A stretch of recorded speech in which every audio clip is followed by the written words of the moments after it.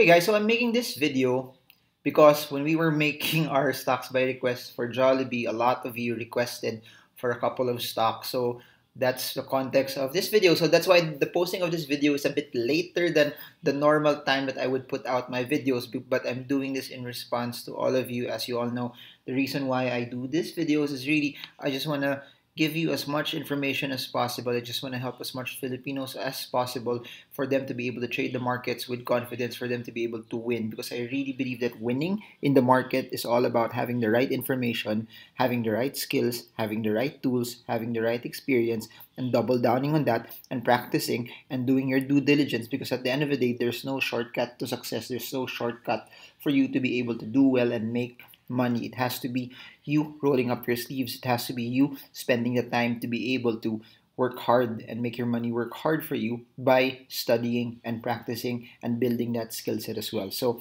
if you haven't watched the Jollibee video yet, you can just go 2 videos prior to this and you will see the Jollibee video there. I also made a video of the PSEI. I gave you guys an update on where the market is in general. So we have 2 charting videos already just for the day. This is our 3rd bonus video because all of you guys requested. And while I was making the chat, one of the top stocks that you guys requested during the chat was URC. So by the way, for those who are new to this channel, stocks by request is basically you sending me the stocks that you guys want to be analyzed, and then we're gonna make charting videos off of it with one goal in mind. Not that these are picks. These are never stock picks. And if you know me enough, I'm not gonna give you stock picks. I'm here to give you the logic, the analysis behind those stock moves, so that you guys get to pick, you guys get to select, you guys get to trade the markets with confidence. Because at the end of the day, if you guys know how to select on your own, you don't need me, and that's what I want. I don't want you to be dependent on me. I want you guys to be able to determine and analyze stocks on your own. So again, these are not stock picks. My hope and my desire is, while I'm analyzing this, especially those who attended Stock Smarts, you know the logic of this. I hope that while I'm analyzing this, you have your charts open as well, so you guys get to analyze it too. So the one that had the largest request was Universal Rubina Corporation. So let's take it one by one. If you notice how URC looks like, and I'll try to show you in comparison also to JFC, because we just showed you JFC as well. It's not totally the same, but if I'll stretch out the chart of URC to something that's longer, you will also see that, hey, there's a semblance on how it actually looks like. Why? Because as you notice, majority of the stocks either had a longer downward move or they were moving sideways. Then there came a point at the end of Feb, at the start of March, that they all started to break down as well. As you can see, also looking at Universal Rubino Corporation, the tipping point for Universal Rubino Corporation was at this support line.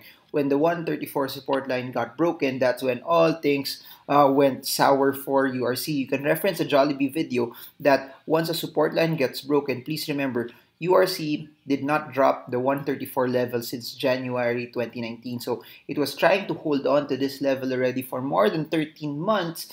But again, when a strong support gets hit, you would see bounces off of it, similar to this. Boom, bounce. Hit this, it bounce again. But once a strong support gets broken, it's followed by a very, very strong breakdown as well. It's followed by a very, very strong sell down. It's followed by also larger movements. And when that happened, by the way, look at MACD. It's also confirming that it was already bearish with momentum. Look at all of the other moving averages also. It was also confirming that it was bearish with momentum as well. So that being said, we're now here. But for those, I'll just make this quicker also for those who are position traders.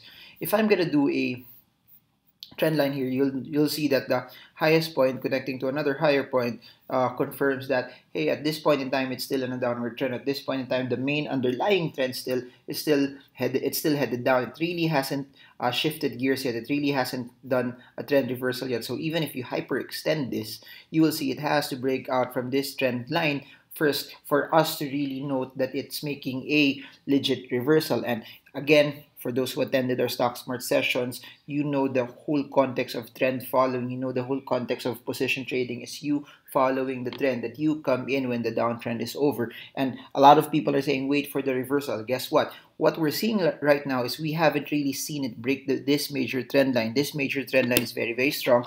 This major trend line is something that people should watch out for, because for it to actually move higher, it must break out from this trend line first. So two things from a trend following standpoint, from a position trading standpoint, that you need to watch out for. Number one is it needs to break out from this, because as you all know, this is a strong support, that a breakdown from a strong support will make it a strong resistance. So in the next few days, it may try to push, may try to hit this, but if it fails to break out from this, then it may experience some retracements downward as well. And if you notice it also, this particular resistance level coincides with the 50-day moving average. This particular trend line coincides with the 200-day moving average. So those are the two resistances that you need to watch out for. The range resistance at the 134.4 level, and the trend resistance that coincides with the 200-day moving average, which as of this point in time, we still have not broken out from. So that's my take from a position trading standpoint. Even MACD is pretty much confirming that, hey, it's not yet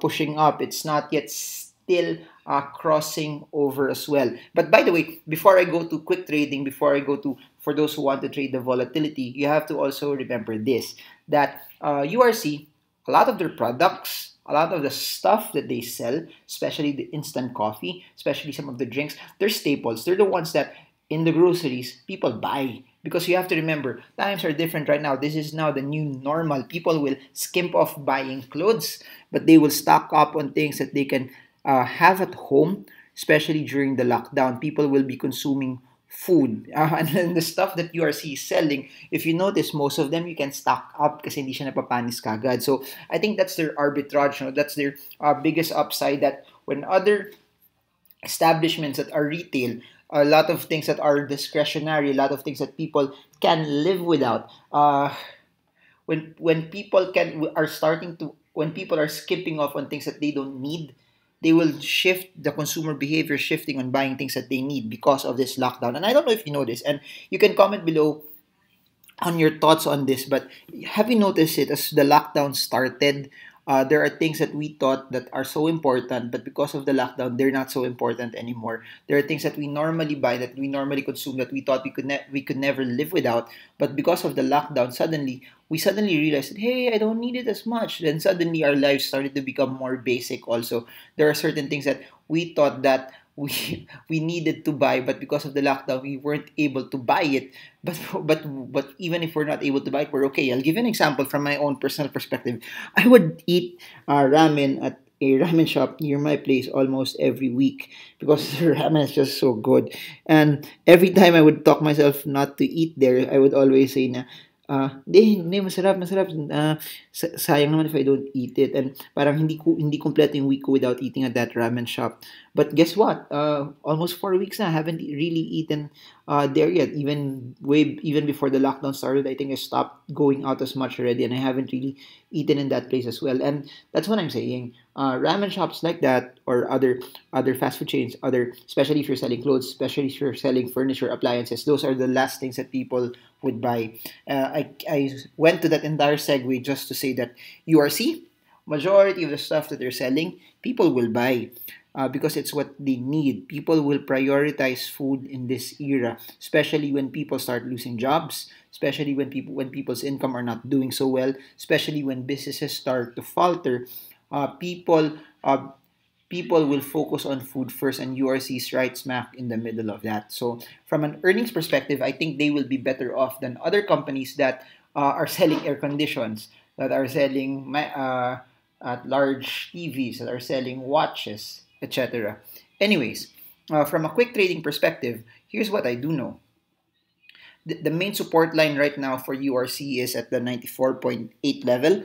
I repeat, the main support line now for URC is at the 94.8 level. So if I'll zoom in further here, by the way, comment below, guys, if you're learning, if this is something that's helping, if this is something that's adding tremendous value to you as well. I forgot to mention, guys, if you're new to this channel, please subscribe and smash that bell so you get updated every time I come up with new content about investing, about trading, about the stock market, so you get a grand context to all of this. Please just don't also subscribe to this channel. Please subscribe to my other channel. It's called Stock Investing Made Easy. It's infographics. Links are down in the description below. Parang awan nyo na, please subscribe. Bigyan na pagkakataon ang isang taong hindi gwapo. Anyways, support is 94.8. Boom, hits the support level, then it started to bounce. If I'll draw some sort of a de facto semi-support level, this could be, resistance level. This is a short-term resistance. But here's the thing.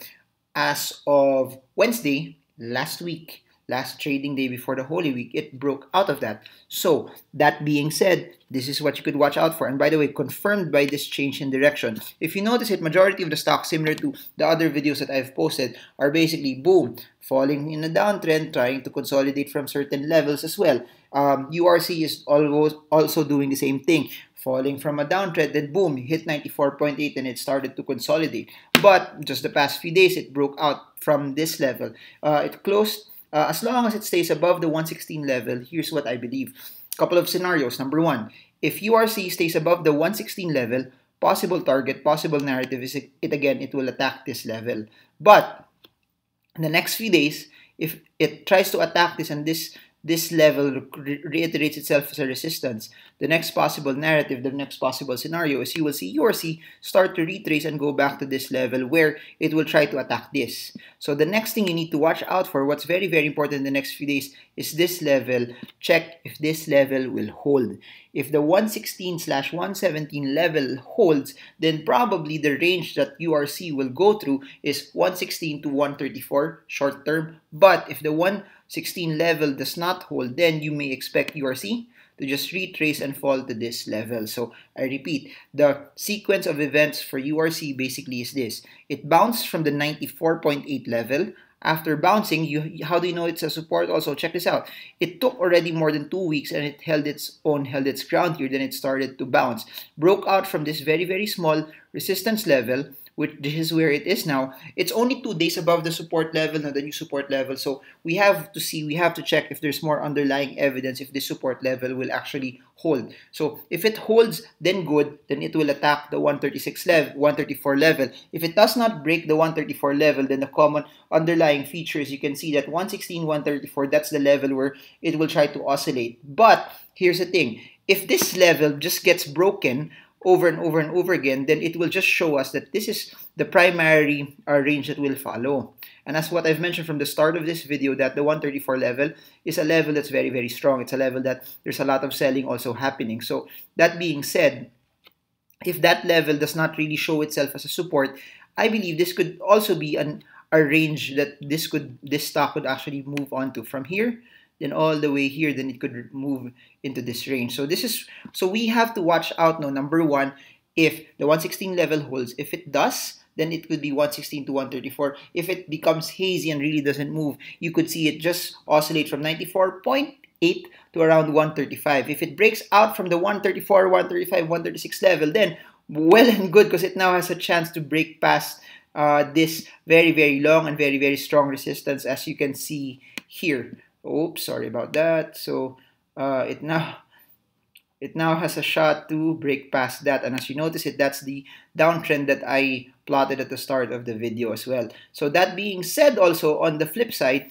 if it does not break past that level, a possible narrative is hits this level gets broken, then you see URC start to retrace even lower. So the possible retracement, just giving you some scenarios, guys, please note, this level hasn't been broken since 2013. So this is a very, very strong support level. If you try to notice it here, one evident support level, if that does not hold, is at the 64 level, or you can put one here, but this is not as strong as the one at 64. So for those who are bullish on URC, you have to watch out if this 94, this area here, the 94 plus level would hold, because it holds the keys on whether URC will just oscillate and move sideways and has a shot to reverse, or if URC breaks down, or if it holds. And by the way, guys, this is also a tradable range. No? If this holds its own, you can still trade this. This is a very, very large range. If you notice it,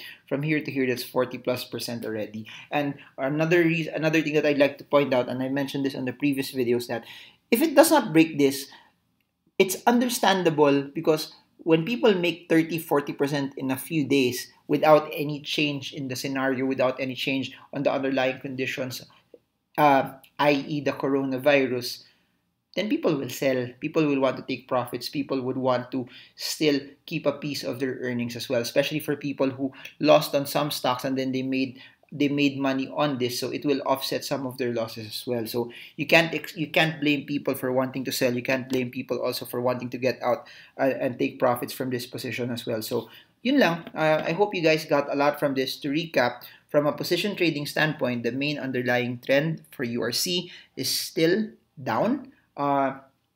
From a volatility standpoint, from a support and resistance standpoint, the main underlying support is here at the 94.8 level, and then you have a very strong resistance here at the 135 level as well, and this is your downtrend.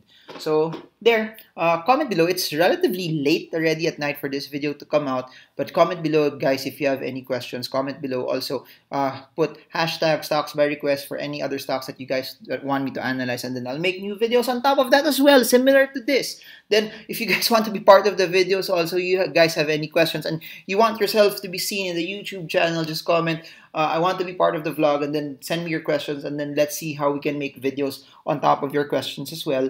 That being said, I hope you guys got a lot, and I hope you guys were able to rest well this holy weekend, holy weekend, 4 days of really not much activity as well. Not that there's any activity during the lockdown, but I guess that's it. Again, 2 YouTube channels. Please subscribe to both. The links are in the description. 2 online courses with Chinkitan, Stock Market for Everyone, and Make Money, Grow Money with Shansi. Links are in the description for those who want to order the books. Links are in the description as well. I have other links also to other videos that you may want to watch. They're all in the description below. And that's it for now. Please comment below if you stayed up until then. Please comment below if you like this podcast style, if you like me not seeing my face anymore in any of the videos as well. So that's it for now. This is Marvin Gurmo, and I hope this video helps you trade well, trade strong, trade smart. See you all again soon, guys, and God bless you all.